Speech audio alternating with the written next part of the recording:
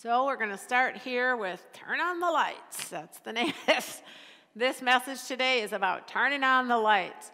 And in Ephesians, which we read in verse 14, it says, "Awake, you who sleep, arise from the dead, and Christ will give you light."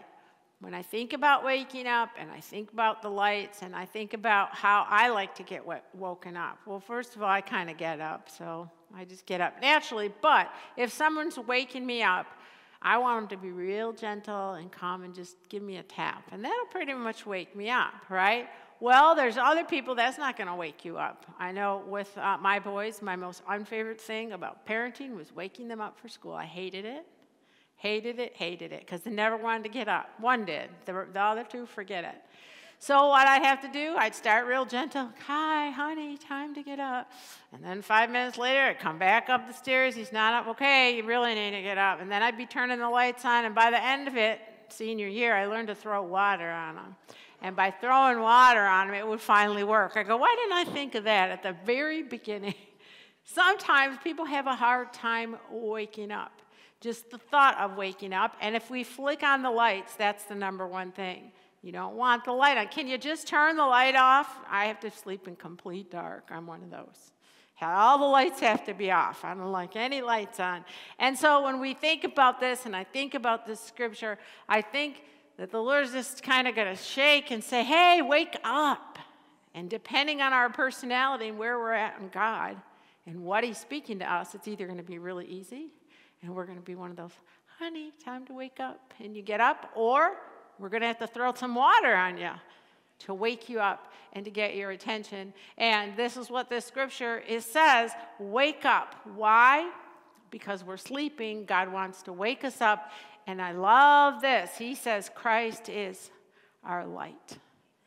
Christ will give you this light.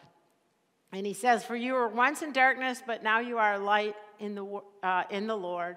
Walk as children of light. And I put over this, I'm not who I used to be. I think about this. There's a time in our life where the Lord just comes to us, right? We don't know about him, and then all of a sudden we do know about him. And I been thinking about this often because with this movie in the 70s, the Jesus Revolution movie, I was thinking about how old I was when that all was taking place. And I thought, man, I had no clue any of it was going on. I had no clue there was even a Jesus Revolution. I had no clue that things were happening in California. I had a little clue about the hippies because I had older brothers and sisters. So I knew about the hippies. But I think, how could I go through that entire move of God, that entire new thing, and not have a clue? No idea.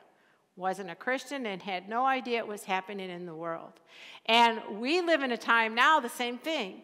This is a new move of God, and there's people that have no clue. And there will be people like me back in the 70s that will go through this whole thing and have no clue that God is on the move and have no clue about this third day, but not us. Because this one day when God wakes us up, he says we are the light, and so importantly now we have to walk in it. And that's the key, is not just that we are the children of light that came from darkness, but now we have to walk in that light so that why? We're not who we used to be. A good example of this is in the Bible is in Acts chapter 9, Paul. We know that he got woken up, knocked down by a bright light. Again, that would do it to you. For Paul, it took him getting knocked to his feet to get his attention. It took that bright light. It took supernatural intervention to get his attention. And that's what God does to us. He gets our attention one way or another, and that's what he did with Paul.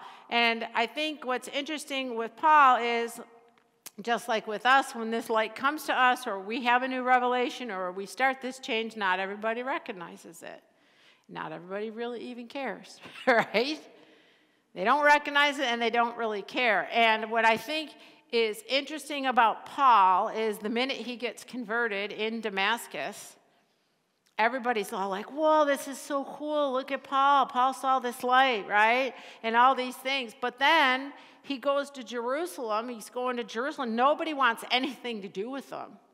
They said that when Saul had come to Jerusalem, he tried to join the disciples, but they were afraid of him and did not believe that he was a disciple. And Barnabas took him in and brought him to the apostles. So the other believers were like, whoa, I don't believe it. They didn't believe it. They weren't there in Damascus. They didn't see it happen. They didn't hear all the people. They didn't have the internet like now where they could have posted it. So they're not going to take his word for it, but who did? Barnabas did. Barnabas said, I'll take you. Let's go to the apostles. And that's kind of like it is today. People get transformed. People see the light, and they don't believe it. I don't believe that person could ever come to the Lord, or I don't believe that person could ever come to the Lord. And who's Barnabas? We're the Barnabas. We're the ones that are going to take them in and bring them where they need to go. And so in this Ephesians scripture, he says we're children of light. And so he said, walk as children of life. And I put over this, how do we walk as children of light? For the fruit of the Spirit is in all goodness, righteousness, and truth. So that's the first thing we have to be reminded about. And how do we do this? By finding out what is acceptable to the Lord. And have no fellowship with the unfruitful works of darkness, but rather expose them. For it is shameful even to speak of those things which are done by them in secret. But in all things that are exposed are made manifest by the light. For whatever makes manifest is light. So to walk as the children of God, we have to find what's acceptable to the Lord. And we're like, I've been a Christian forever. I know what's acceptable to the Lord. Well, then he proceeds to tell us. And many of these things we read about and that we read about in this chapter, we wouldn't necessarily say that we would do. But the one that really stuck out to me this morning was covetousness. Sometimes we've got that little covetousness going. Well, what am I talking about? Well, sometimes it's just like, well, why does so-and-so get to pray for the basket and I don't? Right? Or why does this person have that and I don't? Just that little something that gets inside of us, that little dark spot or that dark area that God wants us to stay away from, that God wants us to live and to walk in this light. And so it's finding out what's acceptable to the Lord. And the other part of this is what's acceptable to the Lord for me and what's acceptable to the Lord for you may be different things. Because we have different callings, right? So the Lord's going to speak something different to me than he may be speaking to you. But he says, let those unfruitful works, let them be exposed. And that's exactly what happens. And we know that's what's happening in this day, is the darkness is being exposed. So be careful, he says here. And I pulled this out of the New Living Testament because I really like how this read. So be careful how you live. Don't live like fools, but like those who are wise. Make the most of every opportunity in these evil days. Don't act thoughtlessly, but understand what the Lord wants you to do. Don't be drunk with wine because that'll ruin your life. Instead, be filled with the Holy Spirit, singing psalms and hymns and spiritual songs among yourselves, making music to the Lord in your hearts and giving thanks for everything to God, for the Father, in the name of our Lord Jesus Christ. And further, submit to one another out of the reverence for Christ. A familiar scripture to us, but I like how this is brought in the New Living Testament because he says, so be careful how you live. It says don't live carelessly. We know it's all about how we live in this day and how careful. And then it says don't be thoughtless. Sometimes we act before doing. Have you ever done that? Man, I should have thought about that before I did it. In Proverbs, the Bible tells us to ponder things. Think about them. Think about, and it says, don't act thoughtlessly, but understand what the Lord wants you to do. Sometimes I just do what someone else wants, right? And don't think about, why didn't I think that through? Didn't really think that through. So it's those little things that the Lord is bringing out in us and showing us that this is a time that we need to do in order to live carefully, to live and do what the Lord is speaking to each and one of us individually and collectively, but more importantly, individually, is what does the Lord have for me to do? In the morning when I get up and I'm in my prayer time, okay, Lord, I'm available. What do you have for me to do today? And in Isaiah 42, it says, I, the Lord, have called you in righteousness and will hold your hand. I will keep you and give you as a covenant to the people and as a light to the Gentiles. And we know in this Bible verse is talking about Jesus, but we know as the first brethren, as we're part of Jesus and as we're his ministers on this earth, we know now that applies to us. And I like this. He's going to hold our hand. What do you need? Someone to hold your hand? Yeah, I need someone to hold my hand. We need sometimes someone to hold our hand. Why? Because maybe we're afraid. Maybe we're alone. Maybe we don't know what direction to go in, or maybe it's to keep us safe. Whatever the reason, God says to us this morning, I'm going to hold your hand, and I'm going to be with you, and you're not going to be alone, and I'm going to make you as a covenant for the people. When people see us, they know we're in covenant with the Lord, and that should make them feel secure in the sense of, he says, I will give you as a light to the Gentiles. And we know that that's us. We're the light to the Gentiles. God is with us, and we're the light. Very simple principle. Why are we sharing all this? We already know it. That's exactly why. We need to be reminded of who we are.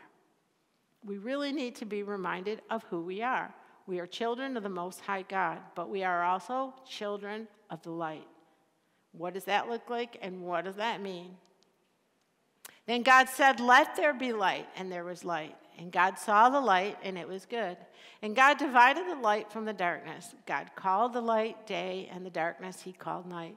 So the evening and the morning were the first day. And then God said, let there be lights in the firmament of the heaven to divide the day from the night, and let them be signs and seasons, and for days and for years.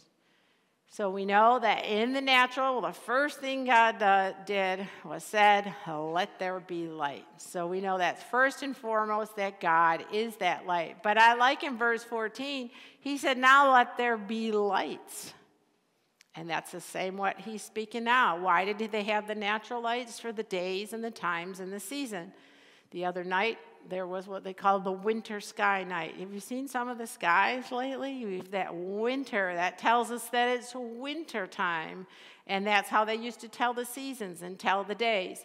Well, the Bible says if you want to understand something in the spiritual, it can be clearly seen in the natural. Well, we can clearly see when God created light, he gave us the moon, he gave us the sun, he gave us the stars. There's all these different kind of lights, and each light has a different purpose in the natural. And he does the same for us. He says that we're those lights. He says, and Jesus spoke to him, he said, I am the light of the world. He who follows me shall not walk in darkness, but have the light of life. How do we get the light of life? By following the Lord. So that light that's inside of us becomes our life force. It's interesting, I was thinking about light therapy. Have you ever heard of light therapy? Light therapy is a real thing. And light therapy is something they use in the medical field, they say, to make you better from different psychological conditions. There's different cancers they treat. There's all kinds of things they use for light therapy. Well, there's our light therapy right there. Jesus is our light therapy. He says, I am the light of the Lord, right, of the world. And so when we're feeling maybe a little down or we have something we need, where do we come? We come to Jesus because he's our light. And he has put his light inside of each and every one of us, and it's our life. It's our lifeline. He said, awake, you who sleep. Awake from the dead, we were dead, but now we're alive. We rise to walk in newness of life when we come to the Lord. And then in Matthew 7 it says, and he, they're talking about Jesus, was transfigured before them. His face shone like the sun. His clothes became as white as the light. And as I was thinking about this, I think it was Peter, John, and I believe it was James that were with him, and they saw this taking place. Jesus was talking to Moses and Elijah, and he was transfigured, and I can just imagine this whole scene. But he said Jesus became white as the light, and I was thinking about all the different types of light. There are so many kinds of lights. Back in the 80s, when I was involved with our company, we were renovating the Fox Theater. Anybody ever been to the Fox Theater? It's a beautiful building. And we had the opportunity to renovate it. And so I remember walking in that building thinking, wow, I had never been in there. And I remember thinking, whoa, this is really old. Really beautiful. But they said, you know what makes the Fox Theater really special in this time when it was made is there is no direct lighting. It's all indirect lighting. And I'm like, interesting. What is an indirect light? So I saw everything was covered, all the lights. There was no direct on light on anything, and yet the building was bright. And I was thinking about that, and I was thinking about all the different kinds of lights. Now there's a white light and there's a yellow light, right? My mom has yellow lights. Now she wants white lights. So she wants us to take out all the yellow lights and put in white lights. Well, why do you want to switch the lights? They're not even burned out, the bulb. Well, I can't see. They're not very bright. And we'll come to find out, well, it's because she has cataracts. She can't see the light, right? But she wants the white lights so that she can see because the white is brighter. There's LED lights, right? Those were a new thing. I remember going to the store. I had to get a light bulb for the light. And I said, are you kidding me? You used to go to the store and there'd be 1 or 2 light bulbs to pick from. Now there's a zillion of light bulbs to pick from. So you better take your light bulb to the store with you so you know which one to buy. Right? There's little lights. There's big lights. There's colored lights, all kinds of lights. And lighting is a big deal in the media as well. We're doing our Give Us This Day broadcasts, if anybody's watched those. And so as we record these, there's different lighting. And so I got to figure out, what am I going to wear? How's my hair? How's my this, that? Based on what? The lighting. And so you see, lighting makes a big difference. There's fluorescent lights. They said the number one thing that keeps people safe about home invasions are lights. The more lights you have, the less likely somebody is to come into your house to break in. So there's those big fluorescent lights that shine, right? And they go on when somebody comes by your house. There's the lights that go on when it starts to get dark, those automatic lights that you can put in your lawn. And on and on and on we can go. What's the point? The point is we're the lights. So I know when I first came to the Lord, I was a floodlight. I was one of those. I want to shine to everybody, tell everybody what's happened. Hopefully I'm still kind of like that. But there's other ones of us, we're kind of indirect lights, right? We're a little more chill. There are some that we change our lighting, depending. And this is a time, God says, that we're getting brighter and brighter and brighter. So we've got a dimmer switch. We got to turn it up. God's telling us we got to turn it up a notch. He wants us to be those bright lights. That's what he's doing in the scripture. They turned it up a notch. Those apostles of his, they didn't know what was going on. All they knew is they saw a bright light. That's how people are when they're by us. They don't know what's going on with us sometimes, but they see something in us. They feel something, right? What kind of light are we going to be? Something to think about. If I were to ask you, what kind of light do you think you are? Are you a white light? Are you a yellow light? Do you have your dimmer switch? Is your light off? Does it go on and off? Are you a blinking light? If you watch the Lions game, they had all these blinking lights at the game, right? So it's something that God is making us aware of at this time, that this is a time that the light is becoming brighter and brighter and brighter as the darkness gets darker and darker and darker. Your sun shall no longer go down, nor shall your moon withdraw itself, for the Lord will be your everlasting light, and the days of your mourning shall be ended. This is from Isaiah 20. He says, forever the Lord will be our everlasting light. It's not going to burn out. It's not going to go out. They say these LED lights last for, I don't know, 2,000 or 20,000 hours or whatever it is. Not Jesus. He lasts forever, our everlasting light. And I love this because the days of your mourning shall be ended. We have the light in us no matter what's going on in our life. No matter if we're mourning or not mourning, God says that light is forever, everlasting inside each and every one of us. And we know this Isaiah scripture says, arise and shine, for what? Your light has come, and the glory of the Lord shall be seen upon us. That's forever. And in John 12:36, while you have the light, believe in the light, that you may become sons of light. These things Jesus spoke and departed and was hidden from them. I put over this being sons of light versus being angels of light.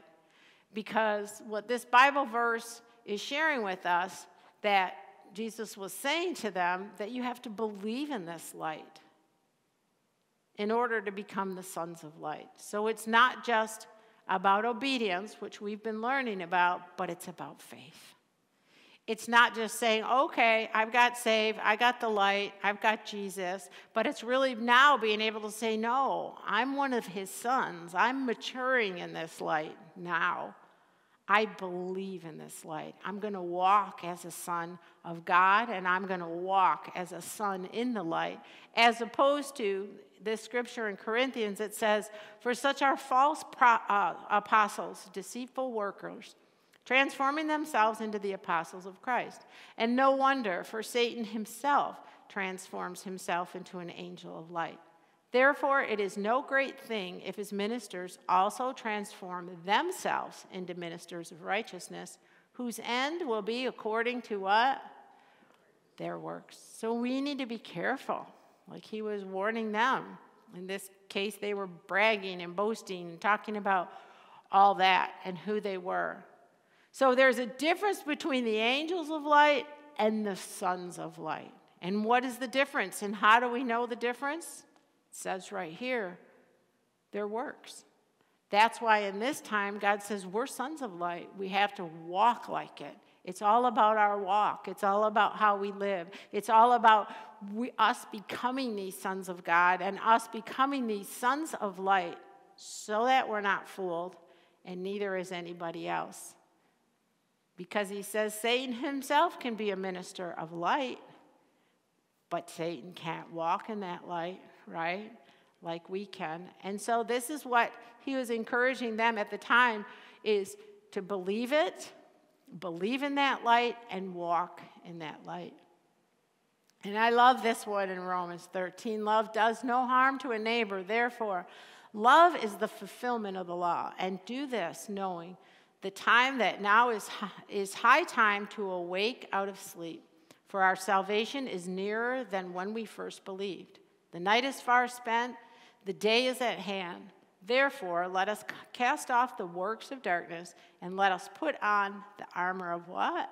Of light. Let us walk properly in this day, not revelry, drunkenness, not in the lewdness and lust and strife and envy. He says it's high time we awake. And this salvation is nearer than it was before, which tells us this isn't just about being saved. This is about God's full salvation and us going on to that maturity and us putting on our armor of light. I love that.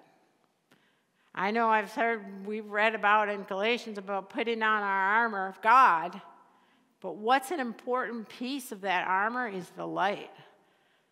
I got up this morning knowing that I was going to quote this scripture and studying this scripture and say, hey, this morning I put on my armor of light. I actually put the sweater on because my husband liked it. But that's how we've got to be. I'm putting on my armor of light today, every day. And I'm keeping it on because my light's going to shine. My light's going to give me strength. My light doesn't make me afraid. I'm walking in the light. As much as you say to yourself, I'm a child of the Most High God, this morning God wants you to say, I'm a child of the Most High God, I'm a son of God, I'm a child of light, and I'm a son of light. As much as he knows who we are in God, he wants us to understand and know the power of the light living inside of us. that they are abundantly satisfied with the fullness of your house, that you give them drink from the river and your pleasures. For with you is the fountain of life. In your light, we see light. God talks about this satisfaction and the fullness, just like we've been talking about the fullness of God. And he says, in your light, we see the light. That's the fullness for us. That's that satisfaction for us. The entrance of your words gives light. It's understanding the simple. I had somebody say to me the other day, well, I don't know if this such and such person really is going to be able to understand the things of God because they're really simple. Well, what does this say? Your words give light. It gives understanding to the simple. We need to be more simple. We get too complicated in our head, right? And here he's saying, no, it's the light that gives you that understanding. It's the light that gives you the truth. It's not about understanding here. It's about understanding here and letting that light live inside of you. And speaking of God's fullness, we know this scripture in Luke 11. It says, therefore take heed that the light which is in you is not darkness. If then your whole body is full of light, having no part dark, the whole body will be full of light, as when the bright shining of a lamp gives you light. This is the Bible verse that says if your eye is good, if your eye is good, then your whole body will be good. So this is talking about, again, this fullness time. Not only your eye, but your ear and your mouth and your shoulder, right? He's giving this example of all of our body will be the fullness of light. And blessings that go with it. The Lord is the light and my salvation. Whom shall I fear? The Lord is the strength of my life. On whom shall I be afraid? To give light to those who sit in darkness and the shadow of death, to guide our feet into the way of peace. The other benefits of this light and being inside of us is, and we know this scripture, the Lord is the light of my salvation. Whom shall I fear? We know that this is a time of fear. We've been talking so much about peace, but we know that it's also this light inside of us, that light therapy that fights against that anxiety in us and fights against that fear. I don't have to be afraid because the Lord is the light of my salvation. And he gives light to those who sit in the dark place, and he guides our feet to the way of peace. What a comforting scripture. When we think about this light this morning, and I know I've given you a lot of scriptures, and they'll be like, what is she talking about, all this light, light, light? But the whole point of the whole thing that God says to us is, I'm the light. And I want each one of you to walk in the light and to wake up. So if you're here this morning and you need to get woken up, this is your wake-up call. They say, well, we don't want to be woke. We want to be woke. We want to be woke of the Lord, right? So when I hear about being woke, that's what I'm going to think about. I'm going to think about us being this light. The Lord wakes us up to be the light this morning, and he wants not only for us to shine for others, but he wants it to develop in us. He wants those dark places in us removed. And it's not always the obvious thing that's in our life. Sometimes it's that little subtle thing. It's one little light that's been dimmed out or snuffed out. And it's so important for us at this time to come before the Lord as we get ready for our communion, to come before the table of the Lord and be able to be open and honest and say, Lord, this is a time of darkness. We live in a time of darkness all around us. But you have not called us to darkness. You have called us to your light. You have put this light inside of us. I'm going to be one that's going to live in the light. I'm going to be a fluorescent.